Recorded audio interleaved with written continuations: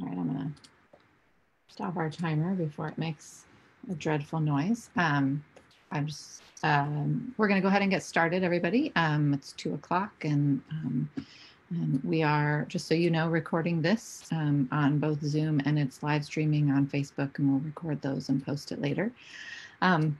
Welcome to Dreambox for Parents. If you found the live Facebook event, you did better than I did. A couple nights ago, I was trying to find the kindergarten parent one, and it took me a long time. Facebook has changed. I'm Sarah Langton.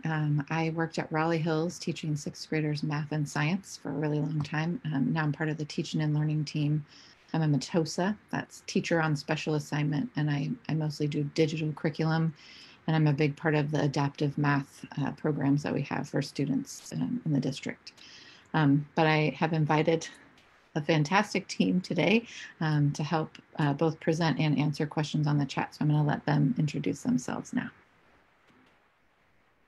Hi, I'm Rebecca Carney. I'm there in the middle and have the pleasure of supporting math at the elementary level.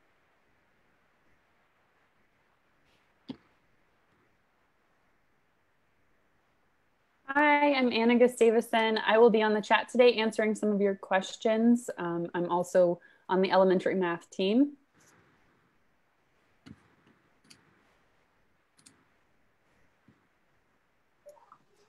Hi, I'm Carrie Forsell. I'm also on the elementary math team, and I'll be answering questions as well.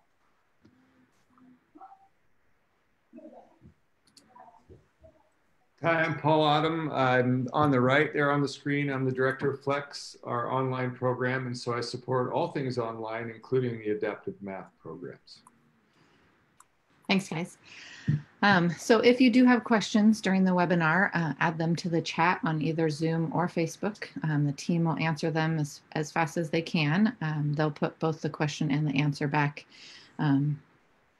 into the whatever chat feature you entered your question in. We're also going to save these questions and add them to an FAQ page, so frequently asked questions that you'll be able to access after the webinar. We'll also make this presentation that I'm going to go through with you for about the next 30-40 minutes available as well.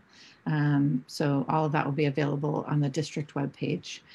Before we get started, though, if you want to maybe add to the chat window, whichever one you're using, what grade your child or children are in the district, what school, and then if you'd like, you can rate kind of how comfortable you are with Dreambox from 1 to 5. So 1 being not very comfortable at all, logging in can be a challenge, all the way up to 5 being really comfortable.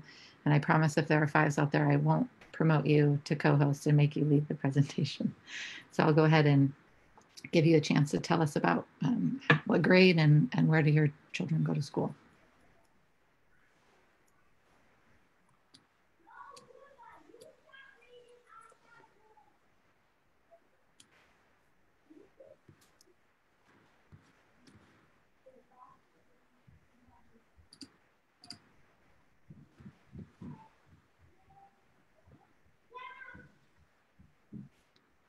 Cooper Mountain, Springville, Shoals Heights, Conestoga, awesome. Yep, all kids K-8 have access. Fantastic. All right. Well, our agenda for today is talking a little bit about why are we using Dreambox? What is it? And a little bit about how it might be different than other math programs that you might be used to, how to use it, and then some tips for success, because we're kind of all in this uncharted territory where all of a sudden you're a homeschool teacher. So we'll kind of talk about that, and then there'll be some time at the end for any questions that didn't get answered in the chat or things that have gotten brought up that you want specific answers to. So I'm going to turn it over to Rebecca, who's going to talk about the sort of the whys behind Dreambox. Right. Hi, everyone. I'm just going to give you just a little bit of background of how we arrived at Dreambox as one component of our elementary Beaverton School District program. We go through a pretty rigorous process every time we are looking at adopting new materials. And that includes looking into the research and specifically what our students need. So through that process, it led us to some of these bullets you're seeing here around kind of what are the skills in demand, what are we learning about number sense and the best way to support that, and what do we know about productive struggle. So starting with the in-demand skills, what you see here on the left is the Fortune 500 most valued skills in 1970. And you'll see those ranked, starting with writing at the top. And you'll see that we're highlighting where computational skills lands back in 1970 as number 2 most valued, and you'll see problem solving all the way down as number 12. And then the right-hand side is about 30 years later and a exact flip-flop of what is most valued by our Fortune 500 companies. There have been more recent reports since 1999 that now have problem solving at the top. So perhaps in your own life, your own jobs over years, that you may have had experience where problem solving and teamwork and those kinds of things have become more valued, whereas we've got Siri now that can do a lot of that computational skill. So you can maybe imagine how that change has happened over time. And then the next thing that we looked at, especially being elementary and the importance of developing number sense, was some data around the best way to do that. And from one study of 13 million students, and this is worldwide, so really looking at the different techniques that different places use for the teaching and learning of number sense, we find that the lowest scoring students are those who use memorization strategies. And that might be the way a lot of us learned. But as we can expand now looking across the world, we can really see that it's actually the highest scoring students, the ones that didn't just do the memorization piece, but actually looked at and thought about the big ideas in math and the connections between them. And that's what we're wanting for our students, to know more than just the procedures, but actually to know how and why things work, and really emphasize that we want our students to make sense of math. You may be one of those adults out there. It's a very large percentage of people that really, even though they may have done some memorizing, they still wouldn't consider themselves very comfortable with math. And that's a huge reason that we need our students, as they're coming up into this problem solving world, to really be making sense of and seeing themselves as mathematicians. And then finally is this idea of productive struggle. And Sarah's gonna flip the slide, there it is. This is a great topic that we're excited about, because what research is showing everywhere, not just in math, is this importance of struggling and how critical that is to master anything. So looking at the highest achieving people in the world, they have been through struggle in order to get to a deeper understanding. There's research in the neuroscience field that has studied the brain and actually seen that when we are, as learners, making mistakes, we are seeing an increase in brain growth and connectivity. And the conclusions from all of this research is that if we are not struggling, we're not really learning. And again, we're talking about that depth of learning. So if you have looked over the shoulder of your student while they're doing Dreambox, and or yourself, perhaps you've experienced some of this productive struggle, and that is very intentional in Dreambox and very much a part of the math philosophy in general in the school district. So again, Dreambox isn't the only piece that provides this, although it is fantastic at it and aligns beautifully. And remember, just one part of a larger curriculum that we hope your students get to experience, especially when they're back in classrooms, where we have hands-on, inquiry-based curriculum where students are collaborating and really digging into the big ideas having some productive struggle, and building the conceptual understanding, of course, still leading to all of those procedures and number sense that we know we need out there in the world. So awesome. If you have more questions related to any of that, please put that in the chat and we will get back to you on any of that. Thanks, Rebecca. Rebecca tackled sort of the why behind Dreambox, and so now, like, what is it? Was adopted by the school board K-5, which just means that a team of people looked at a lot of different programs and presented them the school board with which one they wanted, and the school board agreed. And the adaptive piece is one that I think makes Dreambox sort of unique. So basically that means that when your child first logs into Dreambox, Dreambox looks at their grade level and starts showing them lessons and collecting data immediately. Dreambox collects 800 pieces of data for every minute that your child is doing lessons in Dreambox. Every click gives information about what a student understands. So every time they drag something, where they pause, what they try, what the answer is. So if you think about your Netflix or Amazon Prime, or as kids would tell me earlier this year, or Disney Plus, that account collects data about you as a user based on what trailers you watch, what you add to your watch list, and then uses that information to recommend other shows for you. So Dreambox is doing the same thing, but they're going to use the information they collect about your child when they're doing lessons and use it to then know what is your child ready for next. So the lesson itself adapts while your child is in the lesson. It also uses data to adapt to the lessons that are the other lessons that are available to your child on the dashboard, as well as even adapting some of the other lessons that haven't yet been shown to your child, or that your child is midway through and hasn't finished. So there's a lot of pieces of information, and it's all research-based on helping to personalize and individualize the experience in Dreambox. So the next bullet is about that it's engaging and it's concept-based.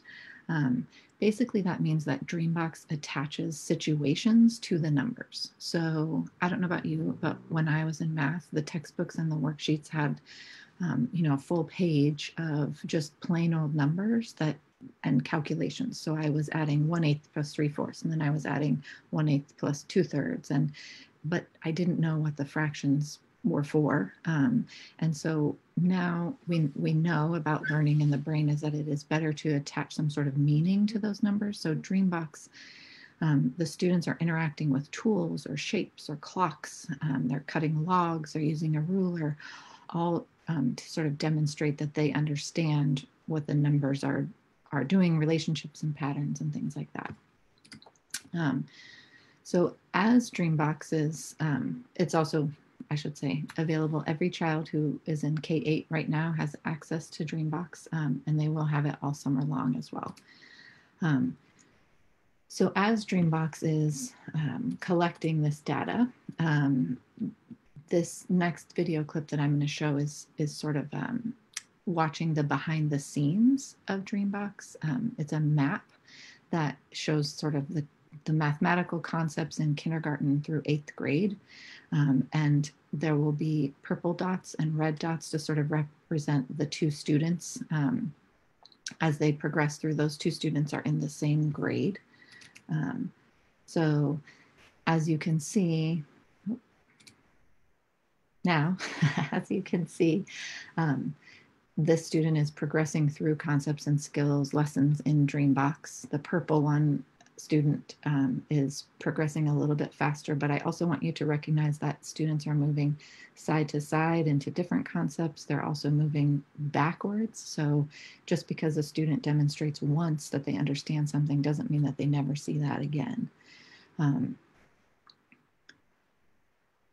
It's really typical for a student in Dreambox to be working on several grade level standards at one time. So Dreambox does not hold a child to completing every concept in a grade level before they move them on. So for instance, I'm gonna stop this. For instance, if your child is a second grader and they have a really good number sense, but measurement and data is trickier for them, they can progress past second grade skills in the number sense area of math while they're still working on gaining strength in the measurement and data. So it's really typical when a teacher would look at what standards a student has mastered to see that a student is working on first, second, third, and fourth grade tasks or targets. And the teacher gets a really organized dashboard for their whole class and for each student. So the teacher isn't looking at the video similar to this screen. They see the data organized by lesson completion, standards students are progressing in, standards that students have mastered, growth over time, and that's really powerful for teachers. They can use that data to individualize some of their instruction, and I recognize that sort of right now, like that's tricky for teachers. We're all sort of in this uncharted territory, but in days of school in person, many teachers use this to target specific standards or to pull small groups.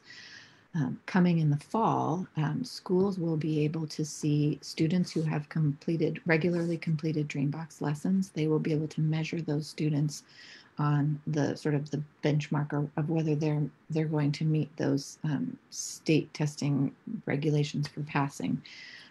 So in that way, the data becomes even more powerful for teachers, and one of the other reasons why we really want to see students using Dreambox regularly. Just real quick on how you get into Dreambox. Depending on the device you're using, there are a couple ways to get logged in. So if your child is a third grader or older and using a Chromebook or a computer, they should be logging in just like they do at school. So using their BSD email and password through the student apps page. And if you don't know what the password is or what your username is, that would be something you'd contact your student's teacher about. In most of our schools, kindergarten through second graders use iPads to do Dreambox while they're at school. And so if you are not using an iPad at home, that might be a little bit trickier because you can't just rely on your student to know how to log in. So at the end of this presentation, there is a couple support documents linked that would walk you through how to get logged in. And if for some reason you don't have one of the things that you need, that would be reach out to your child's teacher and they can provide that or help you with getting that. Right now, Dreambox is not supported on an Android device or phones because phones are just too small. So students need a Chromebook or a computer or an iPad to be able to access it. So now I want to do a little bit of a walkthrough of what the learning environment looks like in K2 and in 3.5. So when I say learning environment, just know that that doesn't impact the type of math that your child is exposed to. So if you think about some of our struggling readers who are maybe in some of the older grades don't really want to be carrying around an I Can Read book. Bob and Sue met, and Dreambox has figured out a way for the interface to match maybe more the child's development level or maturity, whereas the math can be whatever math the child needs. So a student can be in the K2 environment doing math lessons at third grade or higher if they've shown mastery. And a student can also be in the third through fifth grade environment working on math below the third grade level. So I'm gonna go live to one of the students who's using Dreambox and just kind of point out a few things. And I apologize, I'm not able to turn off her voice and then see. It's great to have you back in the Dreambox neighborhood. Have fun on your learning adventures. So one of the things to know is that these two sections up here, the top two circles, are the My House and My Arcade. And so those are areas where students can see their earned rewards. They can play some math games that they've earned, but that's not where the lessons are located. So the lessons are located in these bottom four. And for the most part, no matter which area that your child chooses, the lessons will be similar or exactly the same. The thing that changes for the K2 environment is there's kind of quite a bit of storyline. So they might be looking for fossils if they choose the dinosaur one. In the pirate one, they're trying to save whales from traps and things like that. So just so that you can sort of see. All right. Welcome! Have fun exploring, matey! So at this point, the storyline kind of keeps going. Help Barnacle Beard find his missing pirate, Smelly Magoo, and his lost treasure. That's the spirit! Avast! You're just in time to catch some fish with the crew! Captain, I've caught something. What is it, a buttlefish? Let me see that, lad. It's not a fish at all. Seems to be a message in a bottle. Seems like maybe I chose the wrong Shiver one me for today. timbers, I can't believe it. It's a note from our long-lost shipmate, Some of the storylines are He longer than disappeared others. years ago after we had him hide some treasure of ours. Oh, I remember him. What does it say? It says he buried the treasure on Crossbone Island. We're going to try a different one and see whether we can get to some math so that I can show you what I'm trying to show you. All right. Let's go finish finding Sprite Blossoms for the Lantern Festival. Perfect. Okay. Click the games along the path to play them. So the backpack shows up because that's an earned reward, and that gives them another piece of the storyline. I'm not going to click on it because I don't want the student to then not have the opportunity to click on it. But one of the things I wanted to point out are the colored circles around the lessons. So the green circles are around lessons that your child has already demonstrated understanding of. They've played them and demonstrated understanding the lesson is completed. If you're concerned that your child is only choosing those green lessons, don't worry.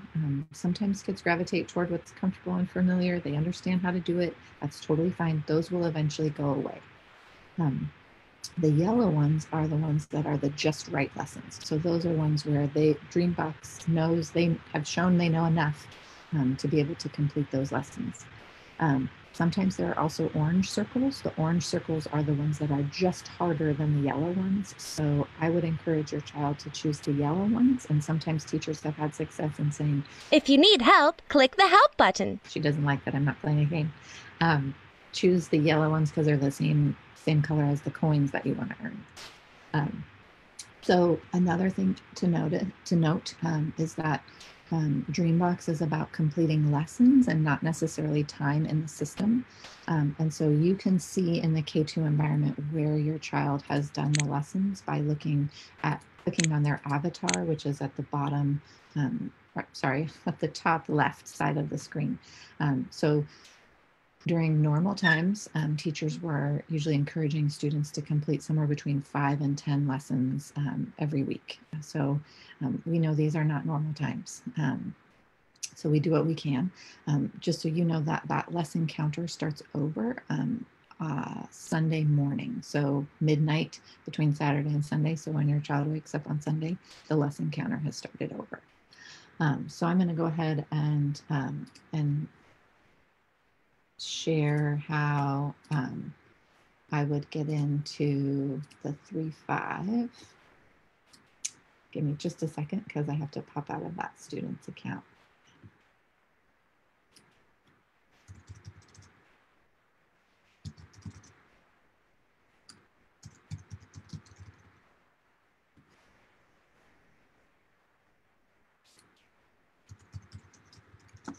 All right.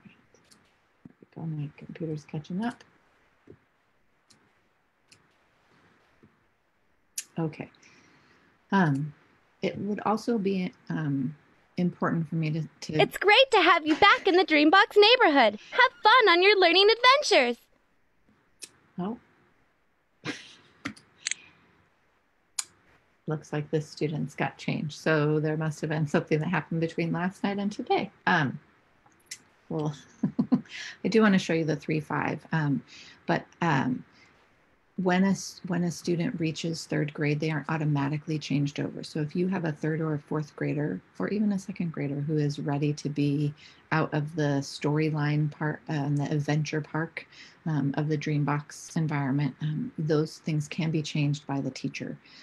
So when a student completes a certain amount of math, they're sort of automatically changed over by Dreambox. But if you feel like your child might be ready for that next level, that would be something where I would just communicate that with the teacher. So I'm gonna pause this again. We'll see whether or not I can find somebody.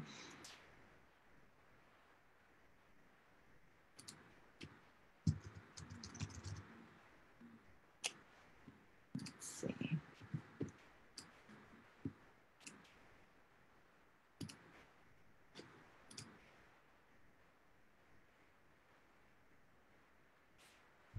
All right, so this is the 3-5 environment, and you'll notice it looks quite a bit different. There are no storylines, it's just right to the lessons.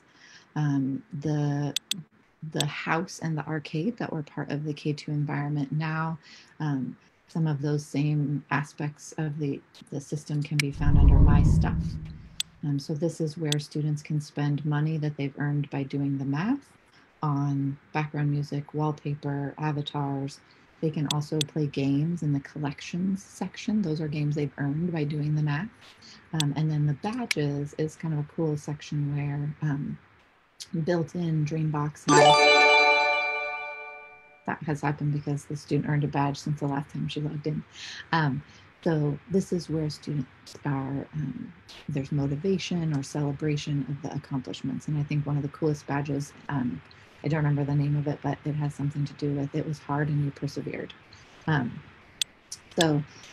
we go back to lessons, the spot where you would see how many lessons your child has done this week is going to be found instead over here on these 3 lines. So I just pop that out and I can see that how many lessons for this week, and it's the same in the K2 and the 3-5 environment. Everything starts over on Sunday morning. There are no green and yellow and orange circles in the lessons for the 3-5 environment.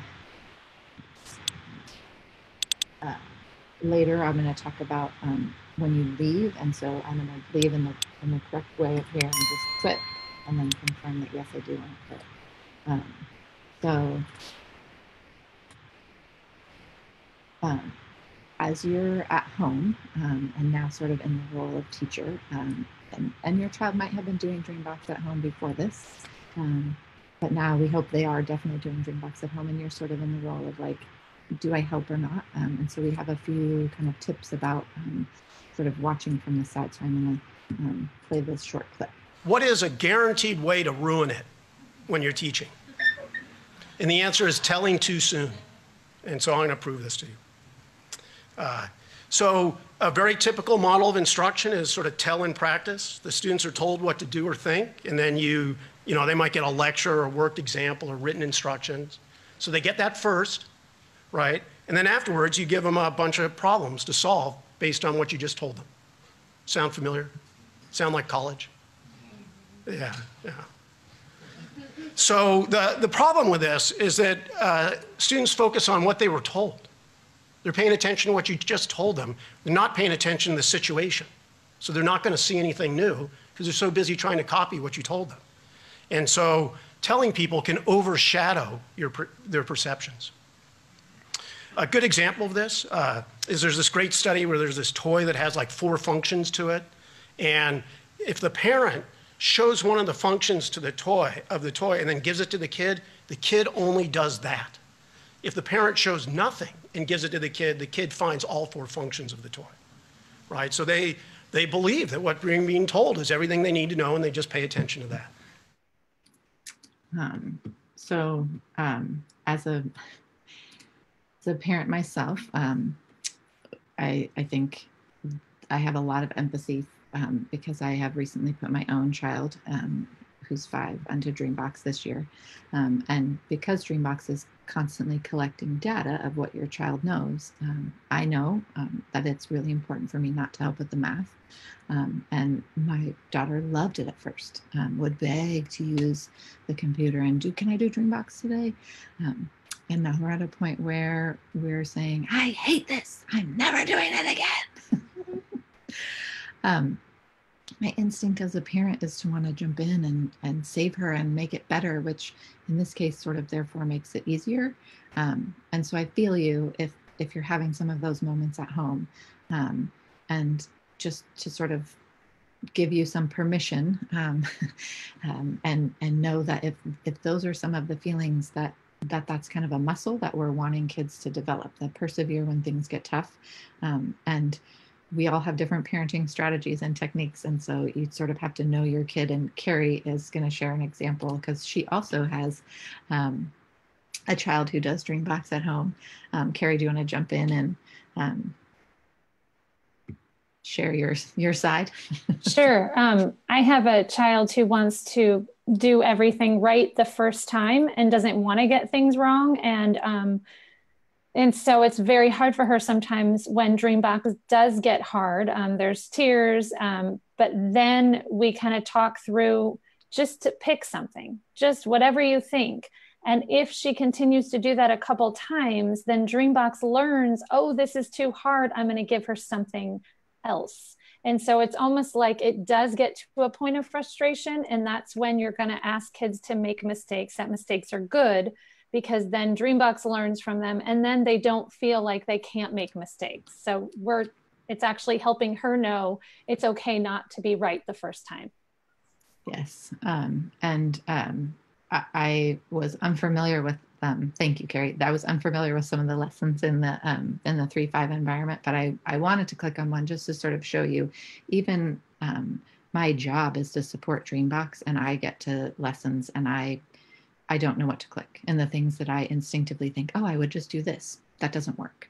And so I think helping kids understand that you can't break it, and clicking on things and trying things is okay. I think if you take away from this session that really what we would want is to be your child's cheerleader more than anything. If you can create a habit of giving high fives for things like brain sweat when your kid is just feeling like, oh my gosh, like it must be sweating in there, I'm working so hard. Or when they want to stop because it is hard, but they keep going. Those are muscles that kids need to practice and develop. And wrong answers are also worth acknowledgement. Dreambox gets more attuned to your child with every answer, whether they be wrong or right. The system gets smarter.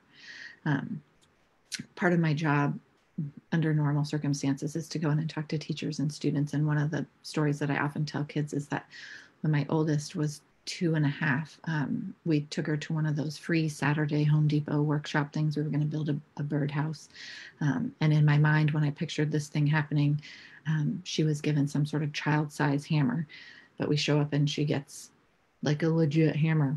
And I'm realizing as we're going to sit down, like I am going to have to hold these nails, and the kids all laugh and that's funny. And, but I told them that Dreambox is literally the best hammer ever created. If you think about Dreambox as a tool, the more times I hit my thumb with the actual hammer, or that my daughter hit my thumb, that hammer isn't changing.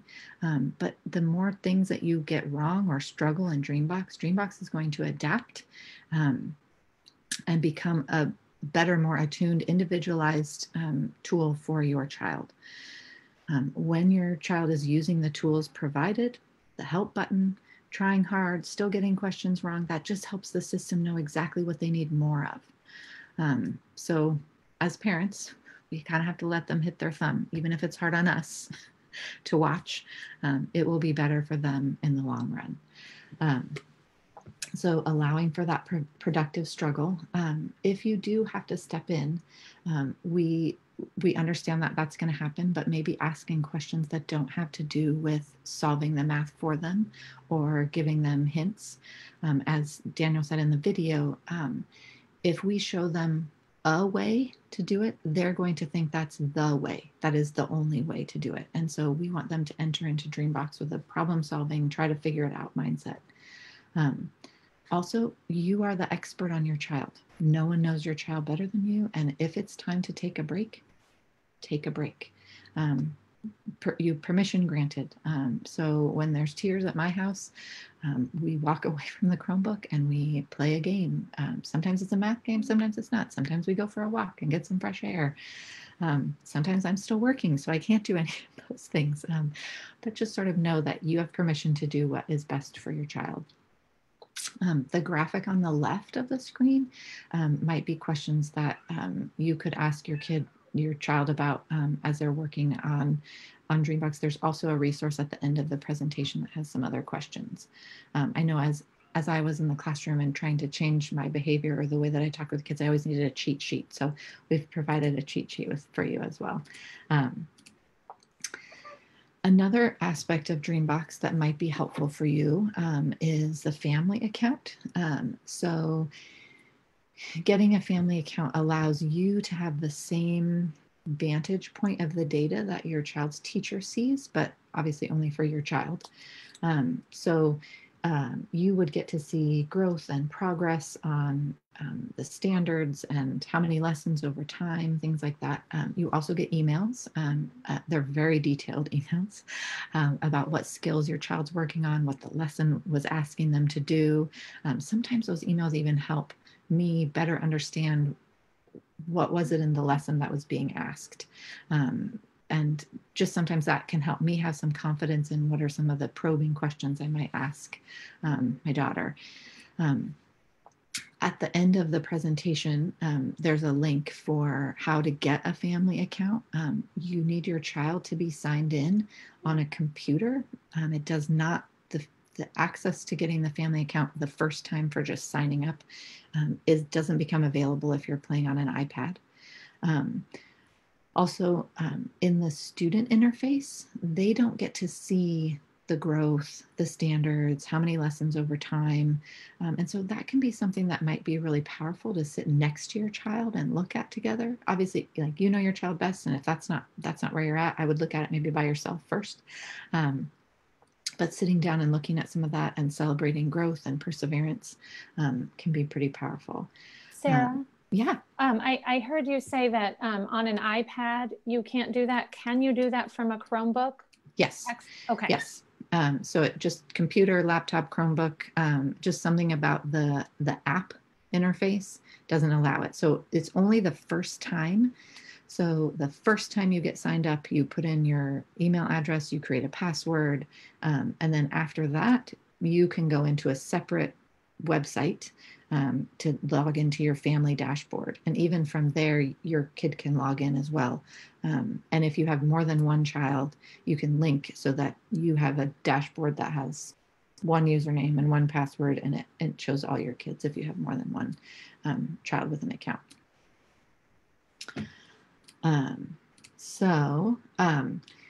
Here's where I feel like I might blow your mind.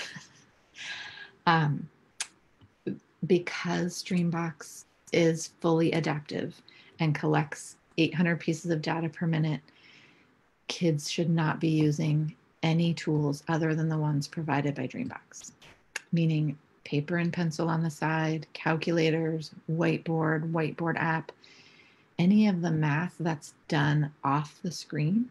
It's impossible for Dreambox to know what were the strategies that your child used. So that makes Dreambox quite a bit different than many of the other online tools that kids might be doing math with, hopefully not in our district, but that are available. So we really need kids to be using the tool that is provided. So Dreambox, as long as Dreambox has had the ability to adapt to your child, is not going to show them something they haven't already demonstrated they can do with either the tool provided or mental math. But also remember that I'm not saying Dreambox is only going to show your child something that's easy that they know immediately how to answer. So Dreambox was the program selected because it does create that productive struggle, and it does sort of force your child to be in that problem-solving mindset. And those are really good things for brain development and growth. Those wrong answers, gosh, celebrate the heck out of those. High fives when you got it wrong, but you kept going. I encourage kids all the time, like when you first get to a lesson, that next bullet says those directions are vague on purpose. Dreambox doesn't tell you exactly what to do. They want you to be in that figure it out mindset. And so sometimes that means that the first couple you get wrong because you don't even know what they were asking. And as you get them wrong, you can sort of start to connect some of the dots about, oh, that's what they're looking for. That's what they want instead. One of the men that I deal with at Dreambox, who was our rep for a bit of time, said that you just need to think about Dreambox directions like IKEA directions, if you've ever built an IKEA bunk bed or a dresser. So we do want kids to be able to get things wrong and know that the system adapts, and that developing that persevere muscle. Finishing lessons is really important. That's what gives Dreambox the richest data to be able to adapt to your child. In the classroom, students often had to stop doing Dreambox mid-lesson because of time limitations, the schedule, it was time to go to recess or PE. At home, maybe that's happening less often, maybe not. If dinner is ready and on the table and the lesson isn't done, you got to stop. So reminding your child that they should be clicking the X in the top right corner of the screen to stop is really important, especially if they have put in a lot of perseverance and progress and effort into the lesson they're working on. If we just walk away from Dreambox in the middle of a lesson, if we just swipe up on the iPad or close the tab, Dreambox says that they can't guarantee your progress is going to be saved. And then it's possible students, after 10 minutes, students get completely logged out, and then they would be starting from scratch, which can be really frustrating. So making sure to click the X in the top right is super important. And also, as I said, this is a program that's available all summer long. So what we saw in the beginning in that tale of two students is that students can be working on multiple grade levels at a time. So because your child is done with kindergarten, that doesn't mean that they are done with lessons. So they can continue working on kindergarten lessons over the summer. They can work on first grade, or if they get to second grade lessons. So having them continue to do Dreambox if you so choose. Also, we want to, once it starts to be sunny outside, we can get outside and enjoy the fresh air as well. So that kind of concludes what we were going to cover today. The link on the screen right now gives you the presentation that I just shared. And then the links underneath that are some support resources. So there's a newsletter that talks all about using Dreambox at home during school closures. There's information on the district webpage about Dreambox, and then also some login support, getting a family account, and then those questions, which is a little bit like a cheat sheet to ask your child while they're working in Dreambox if they are struggling or need your help. For technical support, sometimes kids run into something that has maybe more to do with the device that they're using instead of their actual Dreambox account. So I have a few tips on that page, but oftentimes that is going to require contact with the teacher or the school office to put you in touch with the technology specialist there. If we have questions that didn't get answered or things that kind of came up a lot that I didn't talk about, we can definitely do that now. I'll let the other panelists kind of jump in if they feel like there's something that we want to go back over.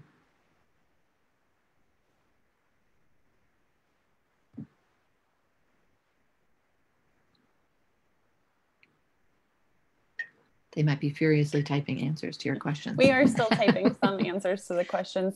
I don't know, didn't have my ear on the whole thing, Sarah, but I was wondering if you might talk a minute about how does Dreambox decide when it's time to let the student move forward within their lessons? Maybe you already addressed that a little bit, but thinking about, like, sometimes a kid will get the right answer and then you're like, wow, this didn't move forward like we thought it would. We're still working on it. If you could kind of address that a little bit. Oh, sure.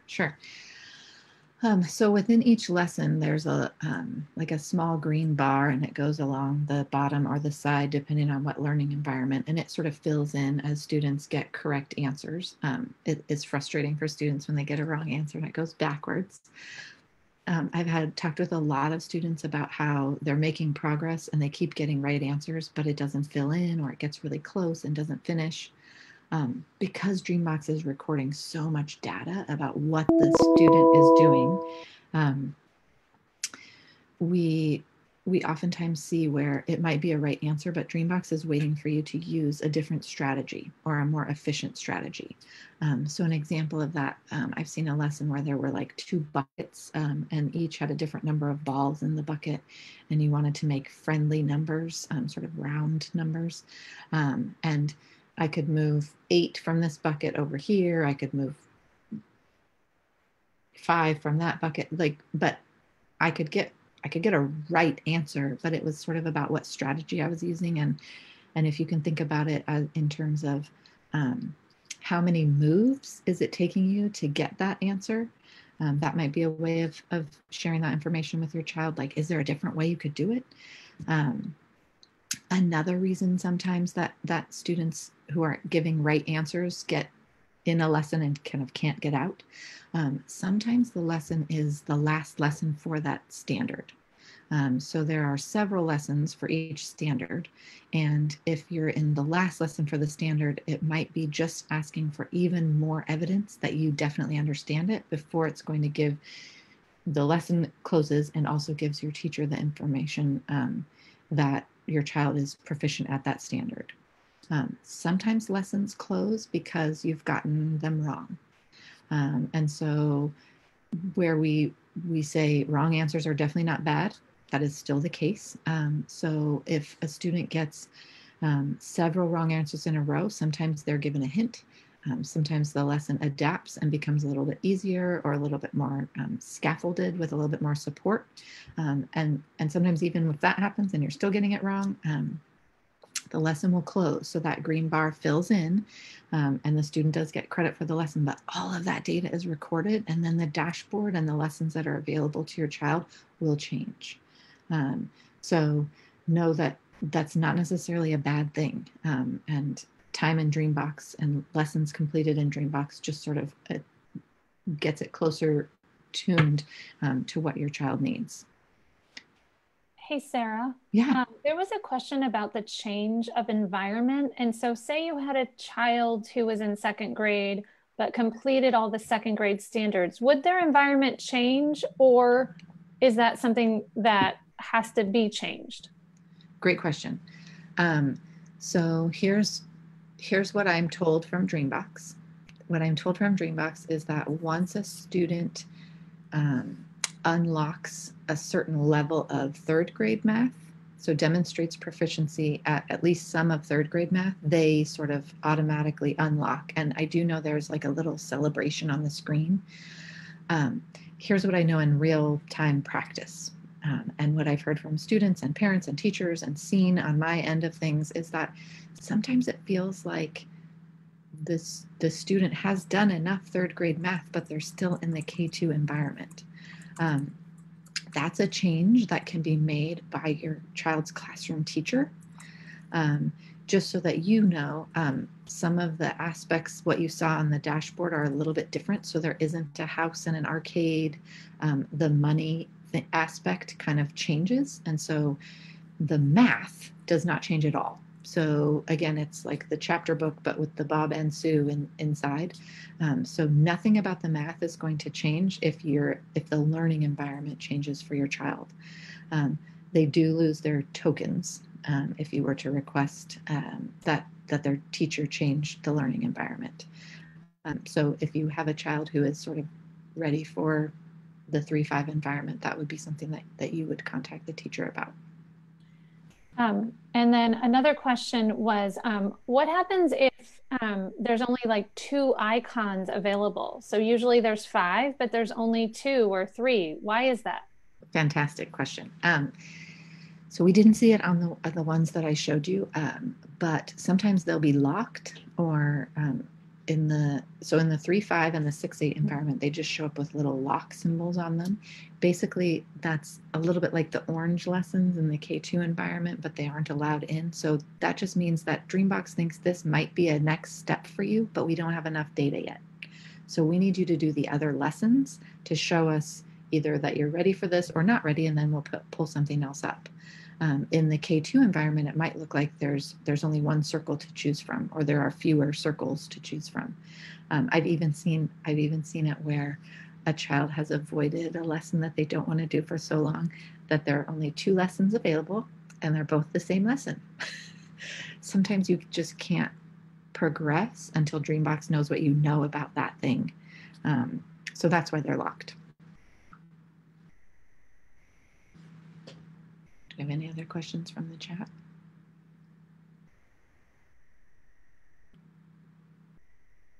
I'm sure they're furiously typing.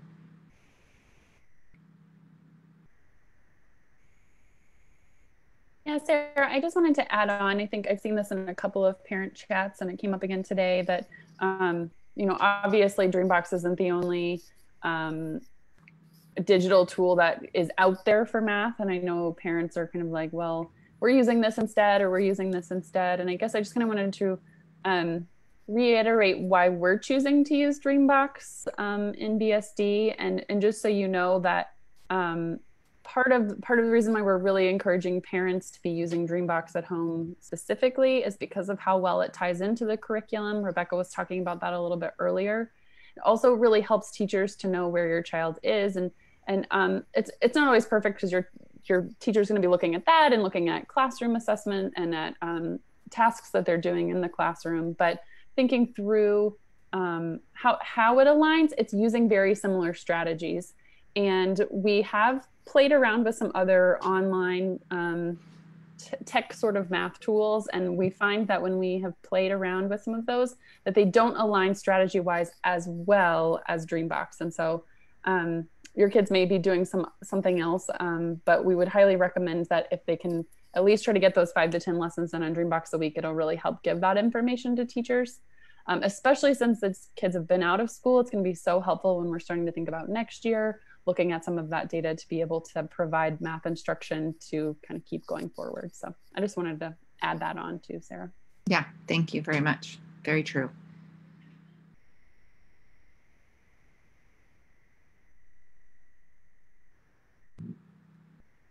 Okay. Well, I just want to say thank you very much for participating, asking great questions, which I'm sure I didn't get to see them in the chat, but I will look at them later. And we will go ahead and post the recording of today's webinar, as well as links to the presentation and some other information on the district website for you to access later.